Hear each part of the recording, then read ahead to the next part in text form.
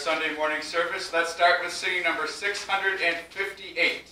Number 658, Bring Them In. And we'll sing it and bring some more in while we're singing it. 658, let's stand and sing.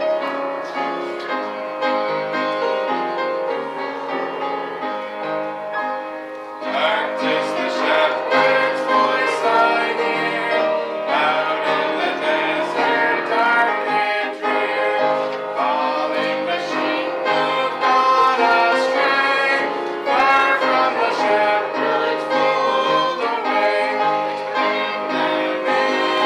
Bring them in, bring them in from the fields of sin. Bring them in, bring them in, bring the wandering ones to Jesus. Who go and help the shepherd kind, help him the wandering ones to find. Who'll bring the lost ones to the fold, where they'll be sheltered from the cold. Bring them in,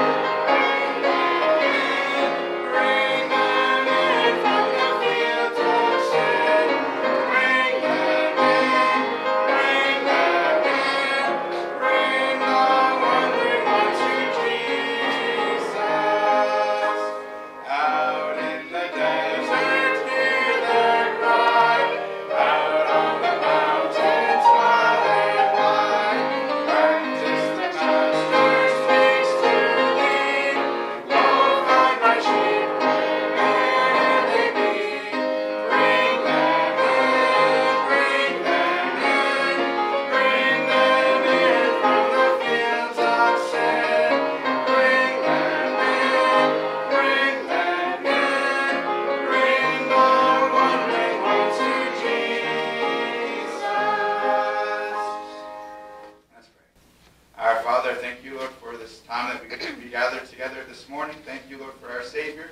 And thank you, Lord, for all that he's done for us. Thank you, Lord, for his giving himself on the cross of Calvary for our sins. Thank you, Lord, for the wonderful salvation we have because of him.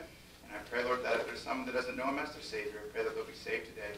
I pray, Lord, that everything we do and say will be to his honor, to his glory. In Jesus' name I pray. Amen. Please be seated. And welcome to everybody that's here this morning. Let's turn over in our hymn books to number 75. Number 75, and we will sing How Can It Be? And we'll sing the first verse, and then we'll pause for a word of testimony. Number 75.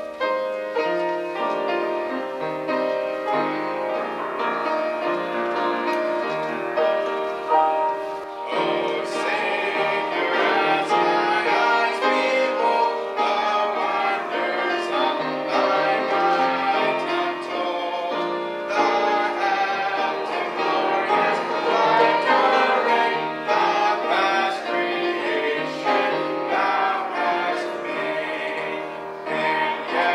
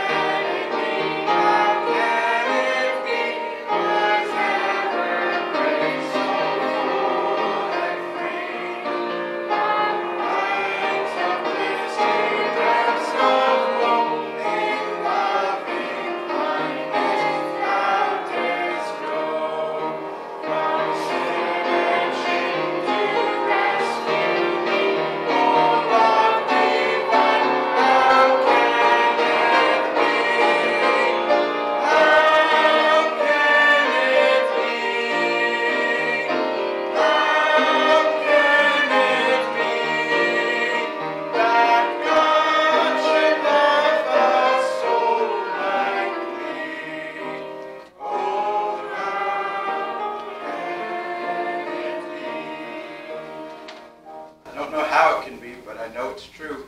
Jesus loves me, this I know. Number 708. 708, Jesus loves me, this I know, for the Bible tells me so. And that's singing the 4 verses, and then it'll be children's time.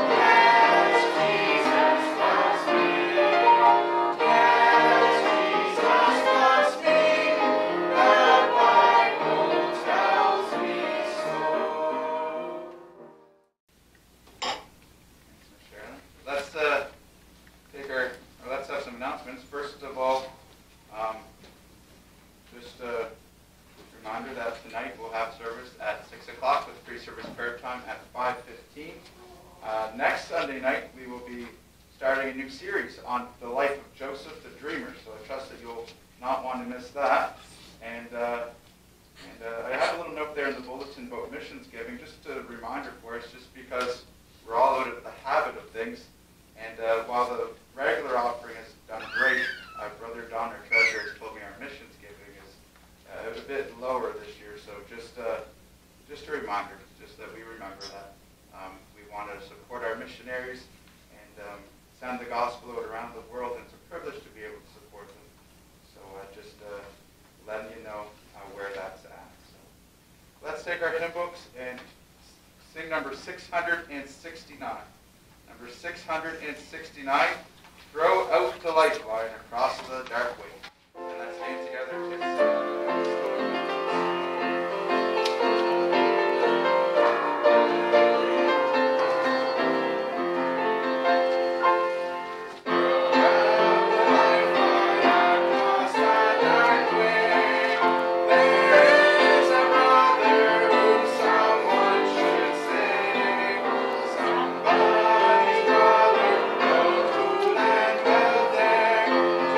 Throw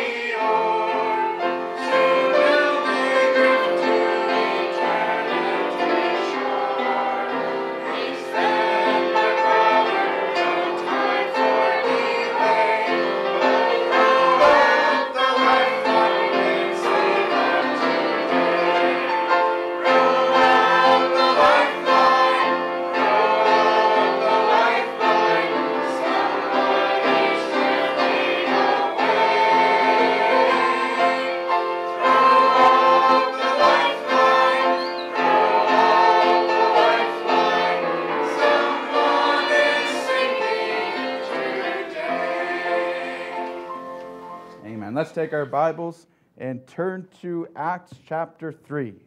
Acts chapter 3. And when you find your spot in the Word, let's stand again or remain standing for the reading of God's Word. Acts chapter 3.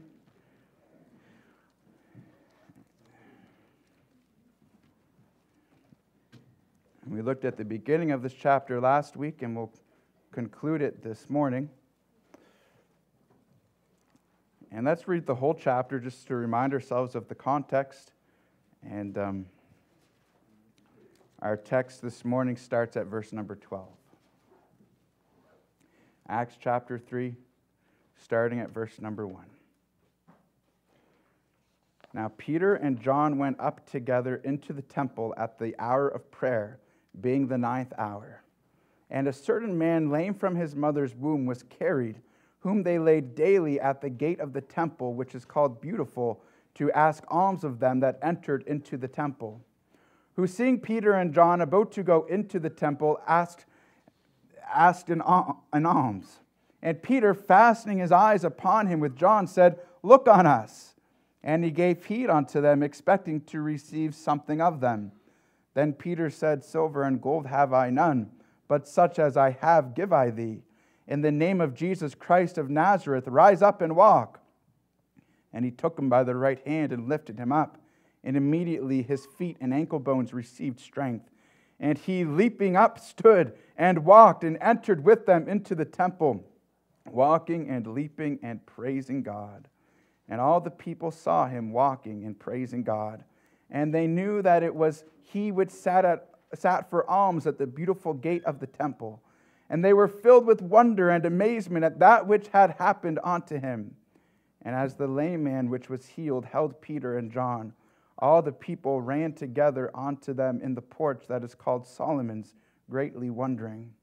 And when Peter saw it, he answered unto the people, "Ye men of Israel, why marvel ye at this? Or why look ye so earnestly on us, as though by our own power or holiness we had made this man to walk?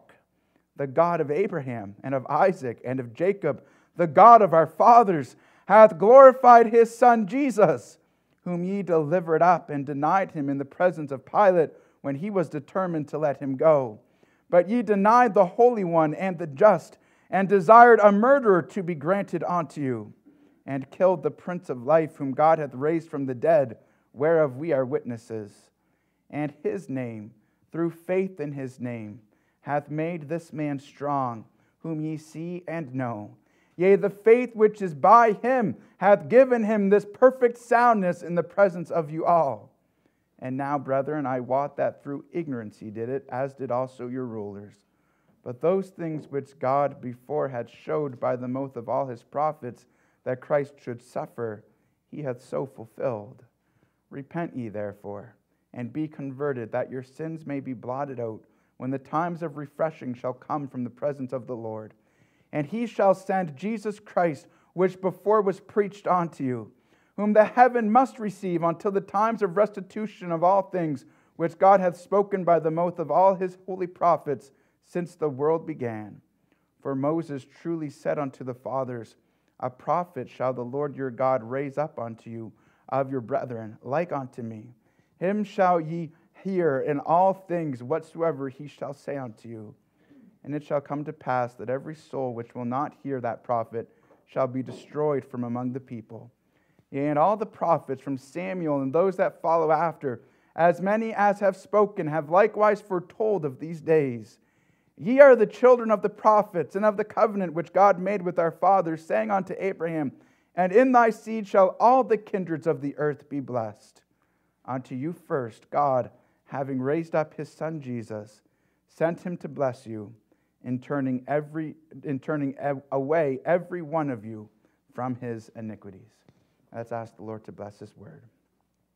Our Father, thank you, Lord, for the text that's before us this morning. Thank you, Lord, for the disciples and their stand for the Lord. And Peter, in this passage, how he wasn't shy to preach the Lord Jesus Christ to those who had just rejected him just a few days before.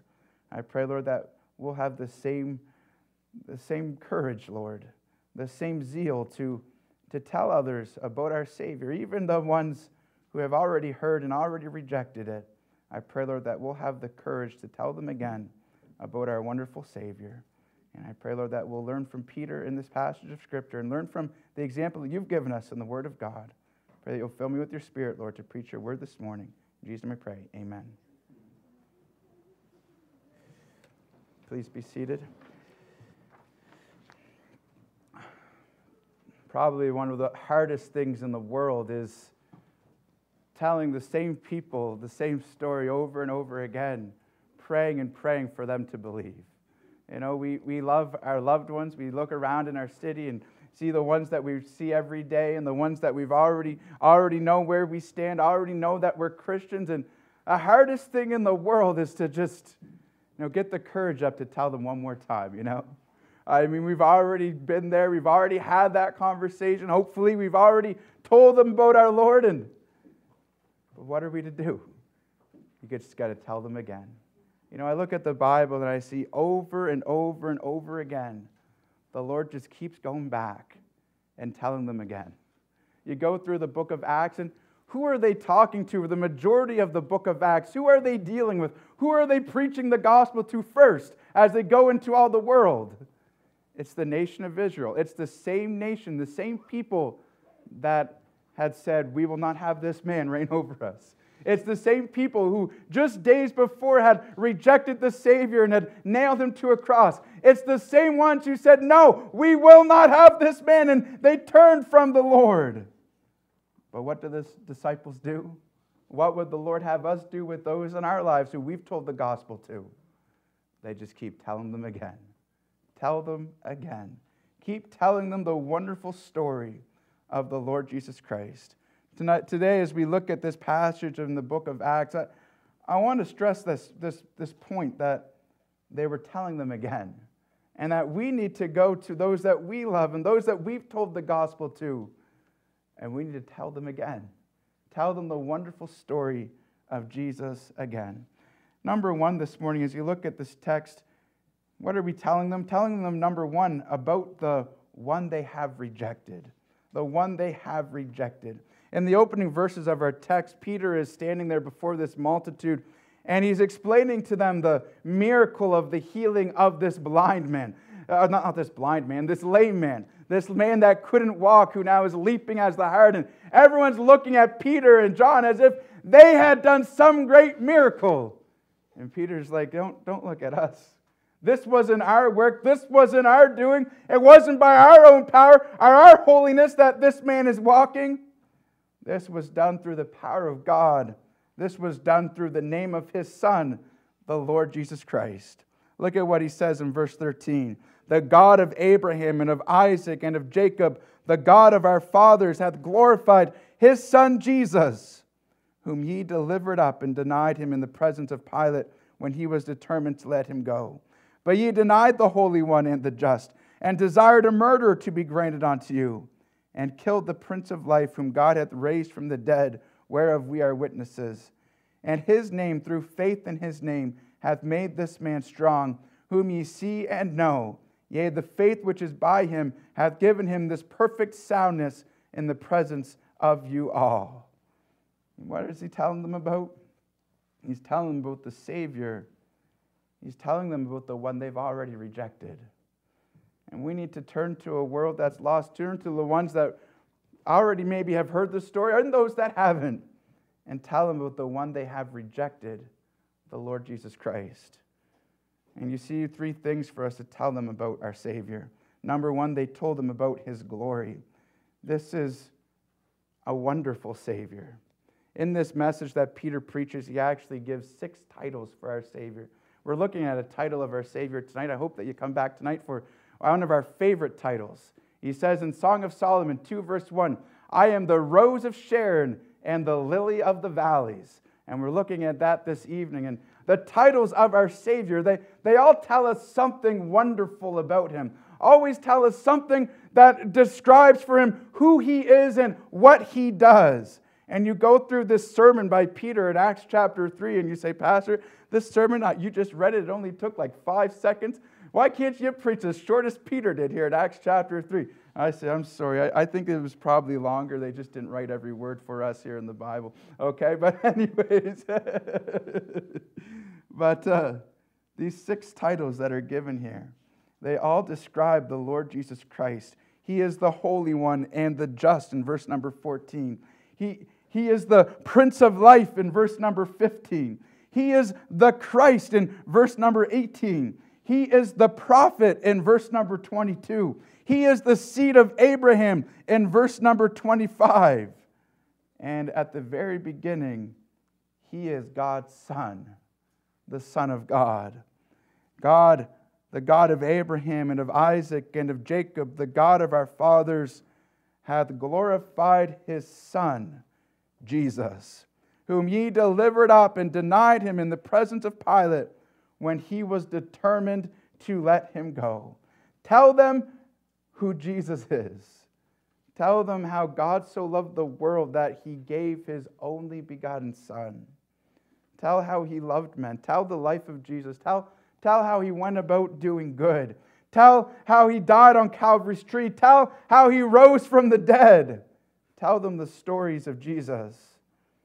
When you talk to others, do you lift up the Savior?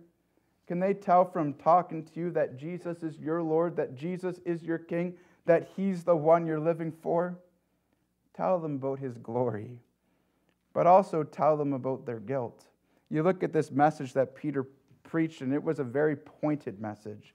And while you realize the gospel is good news, literally, that's what gospel means. Gospel means good news, but the good news still comes with a point, as it reminds people of their sin. You know, nobody wants to hear about their sin, do they? Nobody wants to admit that they're a sinner. Don't tell me that I'm a sinner. Except the Bible says that all have sinned and come short of the glory of God. You know, we live in Canada, and I'm going to say we are surrounded by moral people. There are lots of good people in Canada. Of course, Canada has people that are criminals, but there's good people in Canada. I remember one day I was in Toronto, which if anything's going to go wrong, that's where it's going to be. I went to the bank. I took out $20 from the ATM. I walked away without it. And then I remembered like 20 minutes later, I didn't actually put the money in my wallet. And I was like, that money is gone. It's going to disappear. And my friends were like, yeah, you're in Toronto. This is just, it's gone. It's not coming back. You're not seeing that again. I went back to the bank, and some good Samaritan had turned the $20 in, and there it was waiting for me. It's like, there's good people in this country. There's people that are decent, people with morals. But even moral people are sinners. Even moral people have sinned and come short of the glory of God. The fact remains, if you don't know Jesus Christ as your Savior, no matter how good you are, no matter how high your morals might be, you're guilty of the worst sin that anybody could ever commit. It's the sin of rejecting God's own Son, the Lord Jesus Christ. Don't forget that the people in Peter's sermon that he's talking to, these were moral people. These were the people at the temple.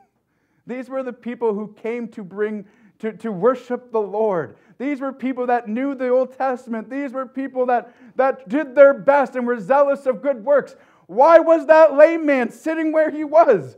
It was because these people that kept walking by, they were the ones that would take their alms and give it to him and meet his needs. They were good people. But they had committed the greatest crime in human history, the crime of rejecting God's own Son, the Lord Jesus Christ. They were the greatest sinners, not because of their lack of morals, but because of their lack of the Savior. They had turned from the Savior. Verse 13, God hath glorified his Son Jesus. Verse 13, whom ye delivered up and denied him in the presence of Pilate when he was determined to let him go. But ye denied the Holy One and the Just, and desired a murderer to be granted unto you, and killed the Prince of Life, whom God hath raised from the dead, whereof we are witnesses. He tells them about their guilt. He tells them how they had chosen Satan's substitute instead of God's own Son. Remember, Jesus is the Son of God, but they delivered him up. They denied him in the presence of Pilate, who was ready to let him go. This was their crime, you realize. They couldn't pass it off on the Romans. They couldn't pass it off on Pilate. They couldn't look at someone else and say, he did it. No, this was their crime. They had rejected the Son of God. And the fact is, all of us are responsible for what we do with the Savior, the Lord Jesus Christ.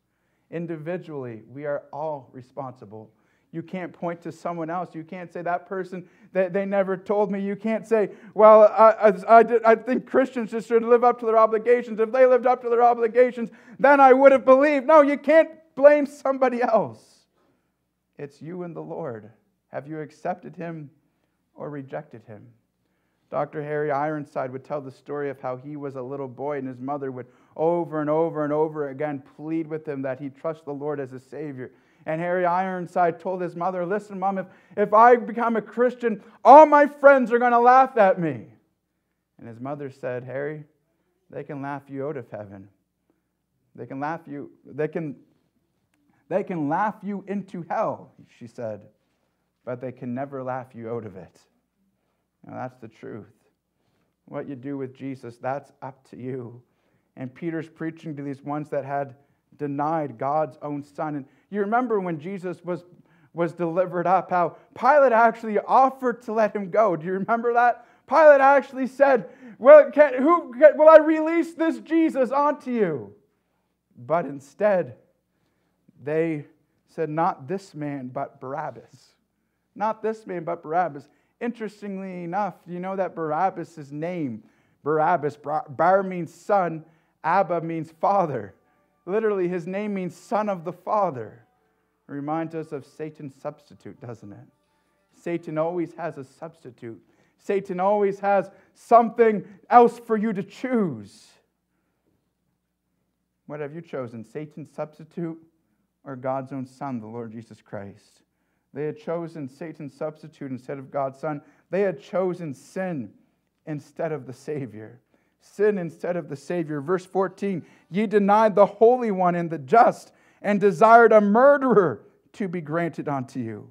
That's Barabbas. He's the murderer. You see the contrast here. How they chose a murderer, a thief, a man that was a great sinner, instead of God's own holy and just Son, the Lord Jesus Christ. And they were guilty. And it's a reminder that if you reject the Lord Jesus Christ, you're making the same decision today. You're rejecting God's righteousness. The fact is, all our righteousness is as filthy rags. We are all as an unclean thing. We are all sinners. But God has offered us salvation through his Son, the Lord Jesus Christ. He's offered us forgiveness. He's offered us righteousness. But to reject him is to choose sin instead of salvation. It's to choose our sin over God's remedy, the Lord Jesus Christ. And a person is guilty. They had chosen Satan's substitute instead of the Son of God, sin instead of the Savior. And verse 15 reminds us they had chosen death instead of life. It says, and killed the Prince of Life, whom God hath raised from the dead, whereof we are witnesses. Prince of Life, literally the ruler of life, the author of life, the one in charge of life, the one who can give you life. They had life before them. But instead of life, they chose death and rejected the Savior, the Lord Jesus Christ. And although these people were moral people, although they were zealous of good works, although they were what we would call good people, they were great sinners because they rejected God's own Son, the Lord Jesus Christ. And it's something as Christians we need to remember, that people need the Savior. Yes, they're good people. Yes, they're moral people. But they're lost without Jesus Christ. And we need to tell them about the Savior, the Son of God, who died on the cross for their sins. Tell them about his glory. Tell them about their guilt.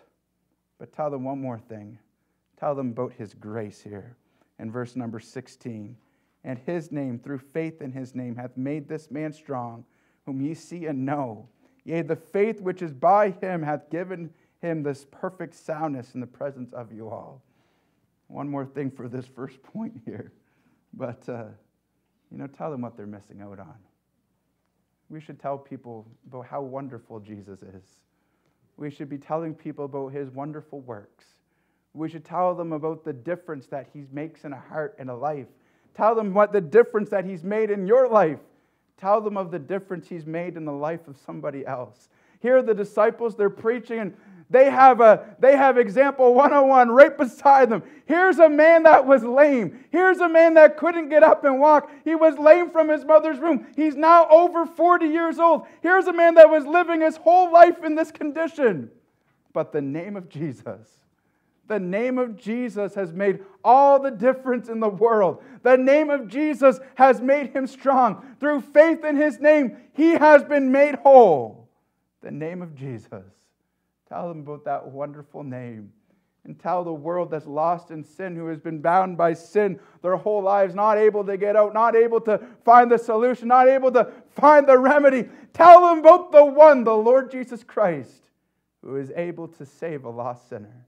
He's still able to change the heart. He's still able to make new creatures in Christ Jesus. He's still able to turn them from darkness to light and from the power of Satan unto God.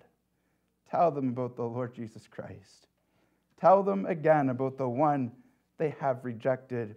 Tell them again, number 2, about the one who is ready to forgive. The one who is ready to forgive.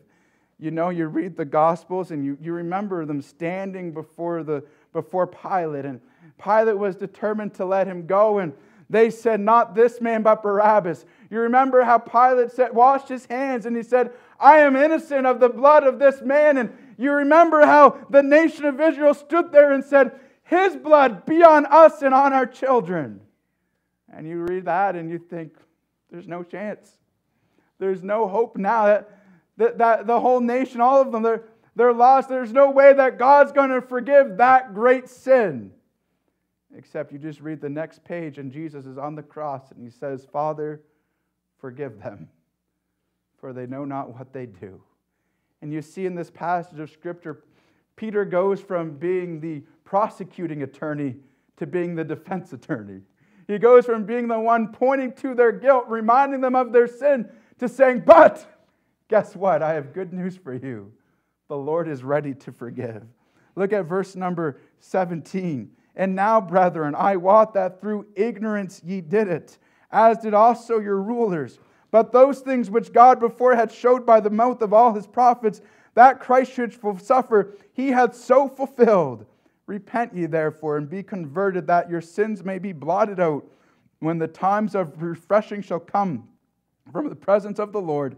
And he shall send Jesus Christ, which before was preached unto you, whom the heaven must receive until the times of restitution of all things, which God hath spoken by the mouth of all his holy prophets since the world began.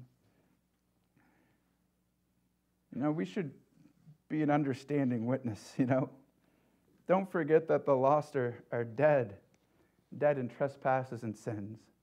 Sometimes, while I just mentioned that many people are moral, at the same time, we as Christians see great sins in this world, don't we? And sometimes as Christians, we can be so attack the sin over and over and over again, forgetting that they're dead in sin. Or forgetting that they're lost in sin. And what they need is to be told of the wonderful grace of God that can save them from sin. It was in 1992 that a Los Angeles County parking control officer saw a Cadillac that was illegally parked. And the officer went over and wrote a ticket for the man and just handed it through the window and drove away. And never realized that the man that was in the driver's seat was dead and had been shot in the head hours before, and his head was slumped down with blood on his face. He was so quick to write the ticket and didn't even realize he was dead. All around us are people who are dead in trespasses and sins. And we focus on the offenses, and we need to spend time to tell people that they're sinners. But don't just tell them of their sin, point them to the Savior. Speak the truth in love, pointing them to the Lord Jesus Christ. And as Peter speaks of their ignorance, he just understands that they just didn't know. They were blinded from the truth they didn't know. And tell them how Jesus died just for them. Verse 18 speaks of how Jesus died according to the Scriptures. While they delivered him up, Peter reminds them this was God's plan for the forgiveness of sins. Man is guilty, but still Jesus was delivered by the determinate counsel of God. This was his will. For God so loved the world that he gave his only begotten Son, that whosoever believeth in him should not perish, but have everlasting life. And the fact is, we think of the death of Christ, and we see the men marching to arrest him. We see Judas betraying him. We see them leading him away. We see him standing before Pilate. We see the soldiers leading him up Calvary's mountain. We see them nailing him to the tree. And we think that they're in control. Those men are in control. But they weren't in control. They were powerless against our Savior. He willingly gave himself. He gave himself for our sins. And while it was no mistake that the nation of Israel was guilty for what they had done, the fact is, Jesus was so ready to forgive, so ready to restore them. One thing we need to remember when we go through the book of Acts is that many of the things that we know and believe to be true were mysteries to them. The church age was a mystery. Do you know that the rapture was a mystery? We're looking for, what's the next great event that we're looking for? We're looking for the rapture, when the Lord comes for his church and we meet him up in the air, and that's what we're looking forward to. But when Paul describes the rapture in 1 Corinthians 15, he tells them, behold, I show you a mystery. That was something that had not been revealed before time, that God had made known to Paul, that is written in the Bible for us today. But you read this passage right here, and you realize that the rapture was still a mystery to them. As Peter is preaching this passage of Scripture, as he's preaching to these people, he's telling them, if you believe on the Lord, if you as a nation receive him, Jesus will come back today. He'll come back right now. The theme of the book of Acts, or one of the themes, is the presentation of the King. Once again, the Lord presented himself as King for his ministry for 3.5 years. John the Baptist introduced the King. And all throughout it was the gospel of the kingdom. And in the book of Acts, it's still the gospel of the kingdom. The apostles are going and telling the nation of Israel, here is your king. Will you accept your king? But as we see over and over and over again, the nation of Israel rejects the Savior. And he's taken to the Gentiles and to the uttermost parts of the earth. Something that God foreknew, something that God knew was going to happen. But he was long-suffering to them and offered them a chance over and over and over again, just the same. And Peter's standing here talking to the same people that had rejected the Savior. And he said, repent ye therefore, and be converted, that your sins may be blotted out, erased, cleared, your name cleared of this sin, when the times of refreshing shall come from the presence of the Lord, and he shall send Jesus Christ, which before was preached unto you, whom the heaven must receive until the times of restitution of all things, which God hath spoken by the mouth of all his prophets since the world began. If you believe, he'll send his Son, the Lord Jesus Christ. And now we're not waiting for Israel. We're waiting to repent. And today we're waiting for the rapture of the church. But the fact remains, when Jesus does return at the end of the tribulation period, it will be when Israel as a nation is ready to receive him. The rapture, of course, is in a moment and in the twinkling of an eye. And tell them about the one who is ready to forgive. Tell them, number 3, one more thing this morning. Tell them about his held out hand. In verses 22 to 26, Peter reminds them of prophecies, promises that God's given concerning the Lord Jesus Christ. For Moses truly said unto the fathers in verse 22, a prophet shall the Lord your God raise up unto you of your brethren, like unto me. Him shall ye hear in all things, whatsoever he shall say unto you. And it shall come to pass that every soul that will not hear that prophet shall be destroyed from among the people. Yea, and all the prophets from Samuel and those that follow after, as many as have spoken, have likewise foretold of these days. Ye are the children of the prophets and of the covenant which God made with your fathers, saying unto Abraham, and in thy seed shall all the kindreds of the earth be blessed. Unto you first, God, having raised up his Son, Jesus, sent him to bless you, and turning away every one of you from his iniquities. This was all in fulfillment of God's promises. Jesus is the prophet like unto Moses. He's come to speak the words of God. We hear him to be saved. We reject him to the peril of our souls. The prophets Samuel and all after have spoken of these days. And in those last verses, Peter gives a personal invitation to the nation of Israel. He reminds them of the promise of God, of the seed of Abraham, how Jesus Christ would be the seed of Abraham in whom all the nations of the earth would be blessed. And verse 26, he says, Unto you first, God, having raised up his Son Jesus, sent him to bless you, and turning away every one of you from his iniquities. He's offering salvation to you today. He's offering a blessing to you today. He's offering you forgiveness of sins today. The question is, will you take it? Will you take the offer that God is extending to you today? You talk about the best gifts you can give or receive. This is the best one. God is offering us salvation. He's offering it through his Son, the Lord Jesus Christ. Have you received that gift today? You know, the offer still stands. We're talking about when Jesus comes back and when he returns. And often people will say, well, is he ever going to come back? Why hasn't he come back yet? Well, the answer is because he wants to hold out the offer a little longer. God is not slack concerning his promises, as some men count slackness, but is long-suffering to usward, not willing that any should perish, but that all should come to repentance.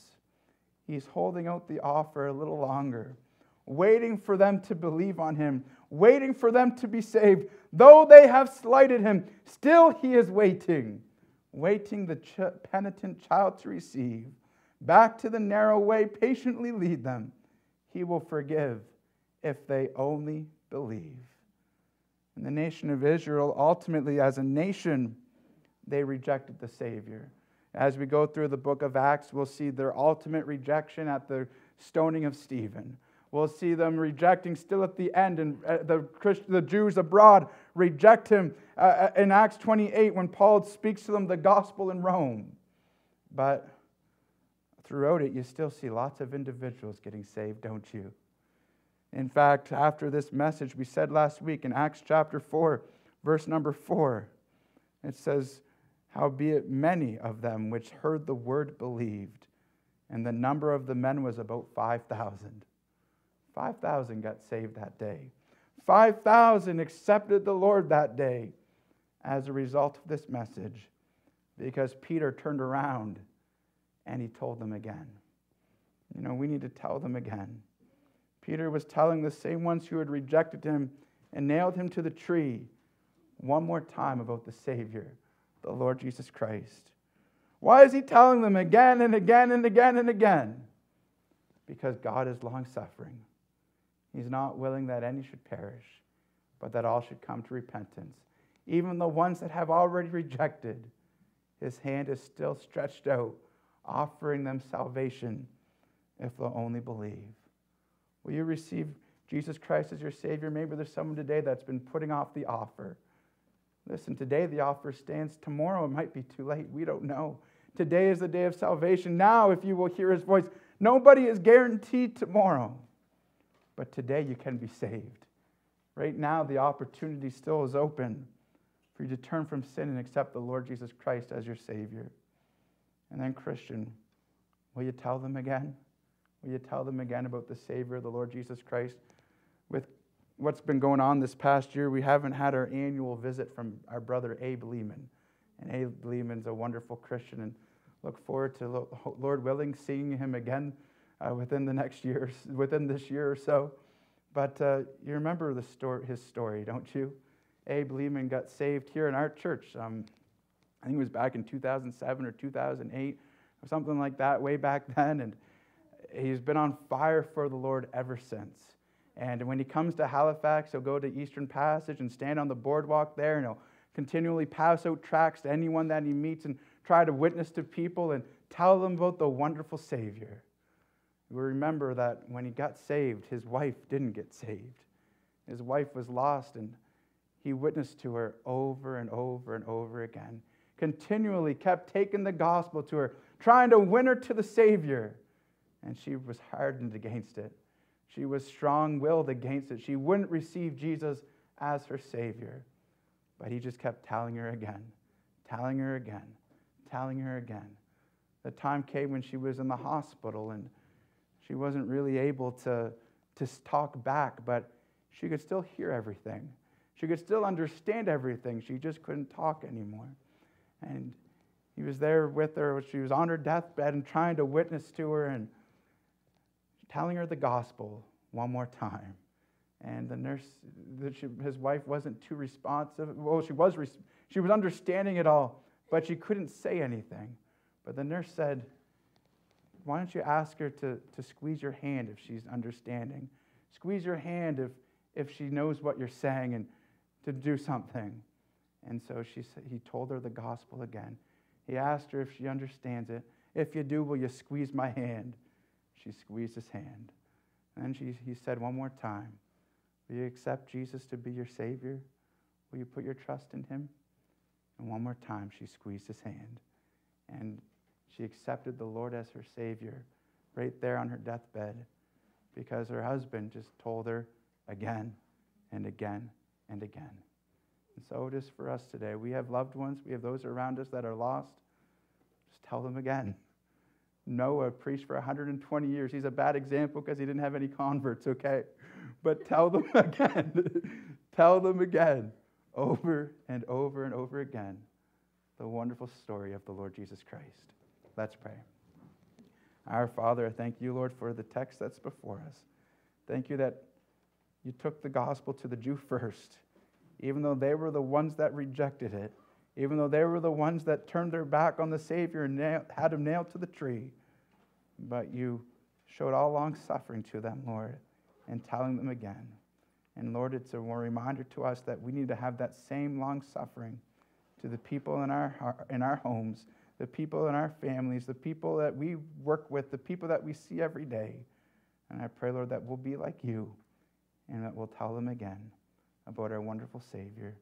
And I pray, Lord, that we'll see souls come to know Jesus Christ as their personal Lord and Savior today, Lord, before it's too late. And I pray in Jesus' name, amen. Every head bowed, every eye closed. I wonder this morning, is there someone who has been putting it off? Somebody that hasn't received God's offer yet of salvation? If that's you this morning, just raise your hand, and we'd love to take a Bible and show you how you can be saved. Anyone at all. Our Father, thank you for the time we've had in your word. Pray that you help us, Lord, to tell others about the Savior again. In Jesus' name I pray. Amen.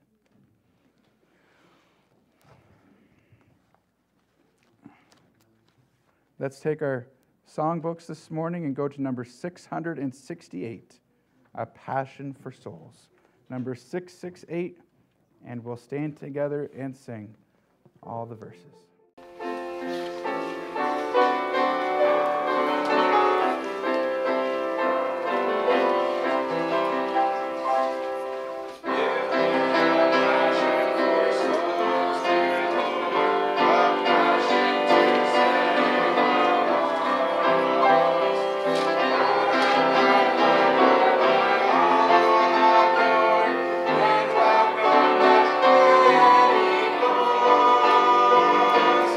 Jesus.